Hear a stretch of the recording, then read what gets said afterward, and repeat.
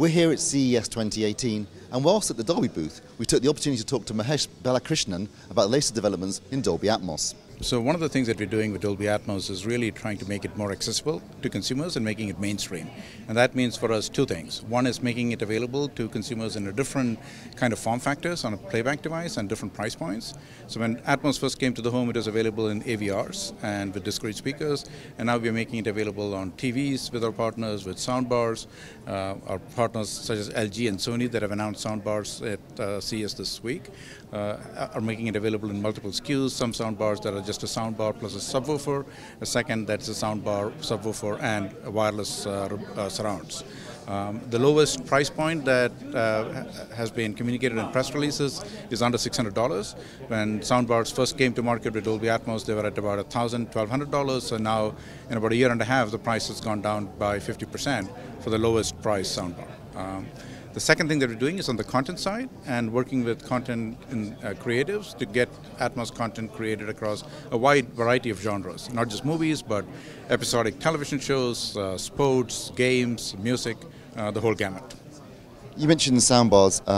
In a cinema, there are a lot of speakers involved with delivering Dolby Atmos. Can a soundbar really deliver a believable Dolby Atmos experience? Right, we believe it can, and the way we look at Dolby Atmos is that we do not consider Dolby Atmos as one absolute performance level, but that in every product category, Dolby Atmos makes that product category provide a better experience.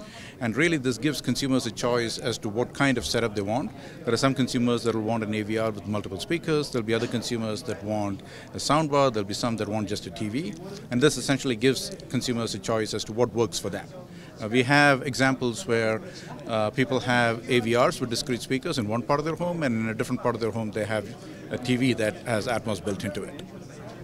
They've begun using Dolby Atmos in live broadcasting in the UK for the English Premier League. Right. What do you think Dolby Atmos adds to a sporting experience? Sure. So the main thing that it does to a sporting event is that it actually makes you feel like you're actually in the stadium. So as an example, in the English Premier League games that have been broadcast, one of the things that the sound mixers have done with sound is that they've taken the PA system and actually put it above your head. So when you're watching a soccer match on TV, you hear the PA system over your head. That makes you feel like you're actually in the stadium and you're watching the show, watching the soccer match in real life. How easy is it to actually mix in Dolby Atmos during a live event? Yeah. So the way it's done is that it's actually fairly simple because, as you can imagine, in a live event you do not want an extremely complex workflow. So what we've done is worked with the sound mixers. They usually set up an Atmos mix ahead of time, and then they don't touch it too much while the game is actually going on. The other good thing about live Atmos mixing is that once you have learned how to do it once, it's fairly easy to do it multiple times. So in the case of movies, 5 years after Atmos was first applied to movies, we are now at about 850 movies done in Dolby Atmos. But 6 months after having the English Premier League done, we have more than 250 soccer matches that have been done in Dolby Atmos. So the volume of content in live sports is going to scale much faster than it is in movies.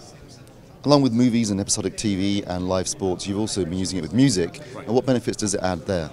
So in the case of music, what we are finding is that the musicians and the creatives that mix music have been really excited about what they can do with Dolby Atmos. Atmos allows you to create a much wider sound stage. It allows you, for instance, in a musical piece to separate physically the musical instruments so that you can have one instrument coming from here, a second from there, and it creates a richness in music that they haven't been able to do without Atmos. With Blu-rays and Ultra HD Blu-rays, some movies have Dolby Atmos soundtracks and some don't. Who decides which disc has a soundtrack and which doesn't? That's mainly the decision that is taken by a studio, and there are a few factors that come into it.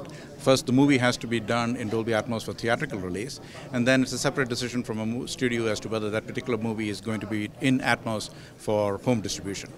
In some cases, a slightly different mix is created for home distribution because you create what is called a near-field mix, and studios decide whether they want to do that and have it distributed. So it's a decision that's really taken by the studio. And what do you think the future holds for Dolby Atmos? So the future is really getting Dolby Atmos to devices with different kinds of form factors, making it available at lower price points that make it available for consumers depending on whatever setup they want.